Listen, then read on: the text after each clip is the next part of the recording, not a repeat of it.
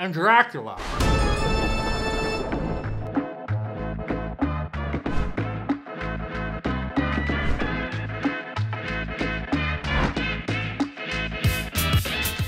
Today's video is about the 1815 eruption of Mount Tambora in Indonesia and its later effects afterwards.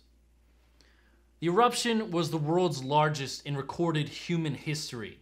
1,600 miles away in Sumatra, they heard the explosion. To them, they thought it was gunfire, and they prepared for a battle that was never gonna come. And to represent this eruption, I've gone all 6th grade science fair, and I've created a plaster mold. And I guess together we're gonna set off a little eruption. Oh, look at all this. This is a science channel now. Who's the science guy now? Okay. So we have our eruption powder already in here. Okay. I don't know how this is gonna go, to be honest. I've never done this before. It might be spectacular. It might be trash. Whew. Look at that! Look at it! Oh! Oh! Woohoo! Woohoo! Oh, it smells like Easter! Oh my gosh! Oh, wonderful! Wonderful! Oh, look at that! Look at it fizz and foam! Oh, I'm like a kid in a candy store. We're gonna just set this off to the side over here. Just kind of kick that onto the floor almost. That fully off screen. Wonderful! Wonderful. Well, that was a lot of fun. So, as I said, the explosion was the largest volcanic eruption in recorded human history. And the amount of particles, the ash, the volcanic ash, and the dust, and little bits of rocks that were in the atmosphere after this were at a record high. There was eruptions before this, and this was the big one, so the atmosphere was full of these particles and dust. So it affected the weather. In Asia, we had record flooding. The monsoon season was interrupted. They had snow in the summer. Things weren't great. Plants were dying. Then the monsoon season resumed when it shouldn't happen. And then we had extra flooding when people didn't expect it. They didn't know what was going on. In Europe, it was arguably worse.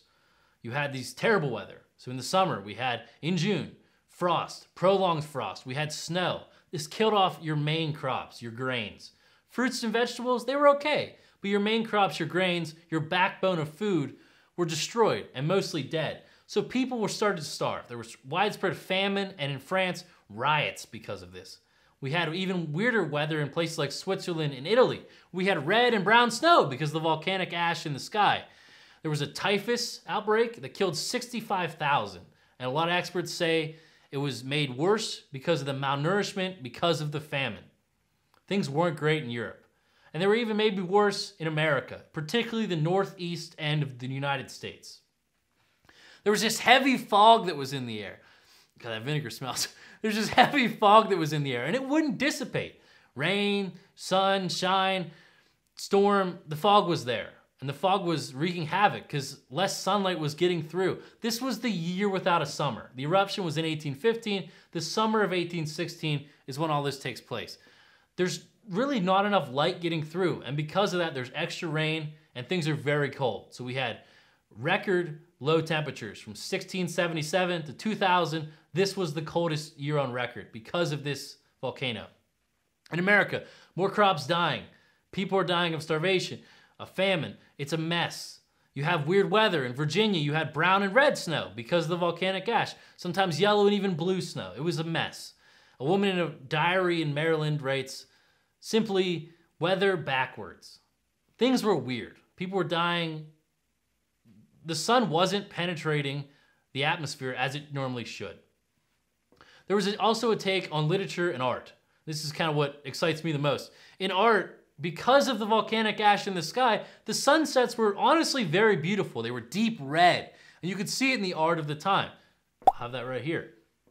The literature is what also fascinates me. In Lake Geneva in Switzerland, 4 famous authors of the time were on a summer retreat. We had Mary Shelley, Percy Shelley, Lord Byron, and John Polidori, and a few of their friends. They're on summer retreat, but it's the year without a summer.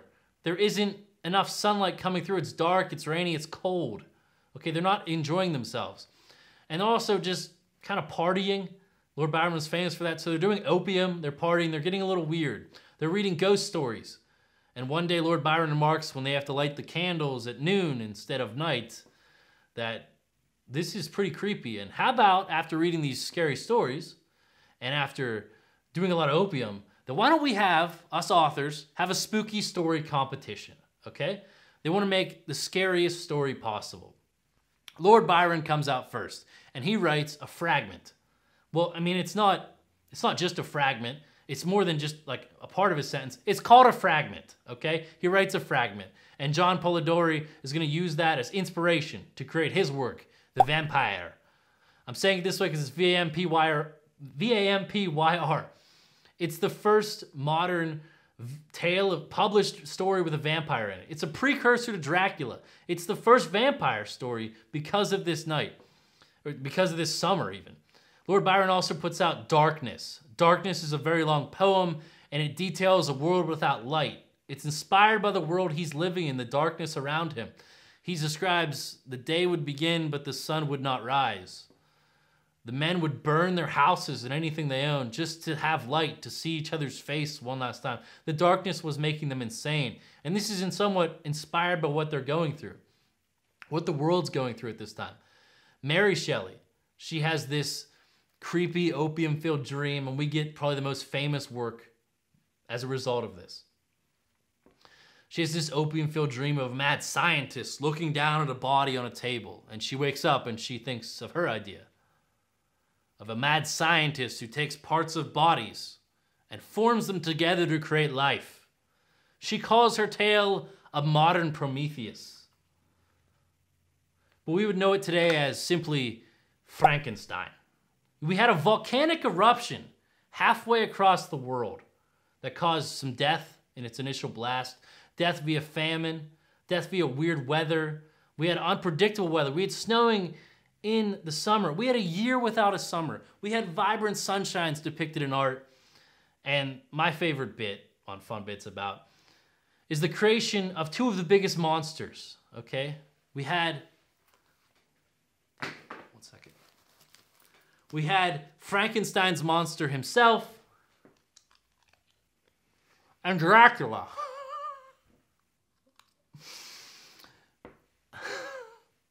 These are just some fun bits. Volcano caused weird weather, creates two of the best monsters, I believe, if you look at the set. This has been Fun Bits About. I want you to like the video, share it, subscribe, hit the bell icon, do whatever you want. As I mentioned, it's spooky season. I took on the Reaper last week. We talked about a volcano that had no light, and we got Frankenstein. What's next week gonna come? Stay tuned. Have a great day.